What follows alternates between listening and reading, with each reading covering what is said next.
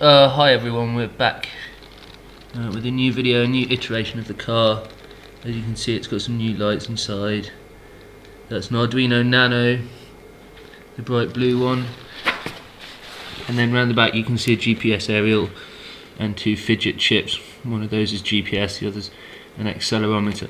So we've got some new functionality on here, which I'm going to demonstrate now. So the new devices need new interfaces and new code.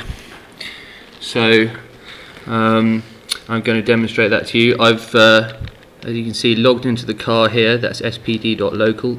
That's where our service lives, and I'm going to start that service now.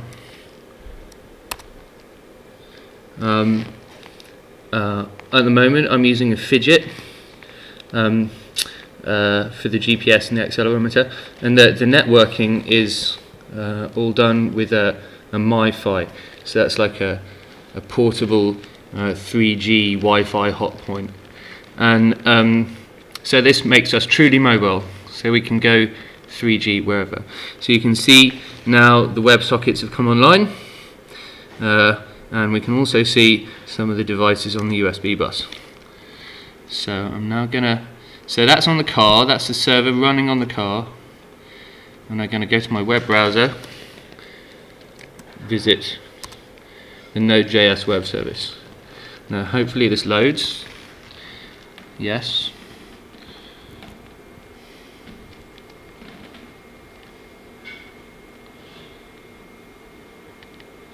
And it should connect to the WebSockets about now.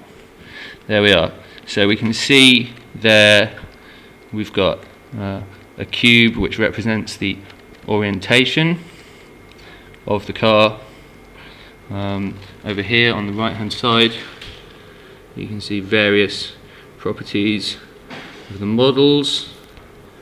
As I move the wheels you see the numbers go up and down, GPS coordinates, current time, and these are in real time.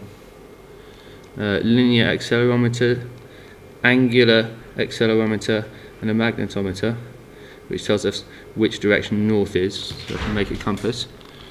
And we also have Google Maps, so that gives us our exact current location. So now, as I move the car, you should be able to see the cube turn as the car turns, and that's measuring the actual physical properties of the vehicle. So again, this is all in real time, and the map will update too.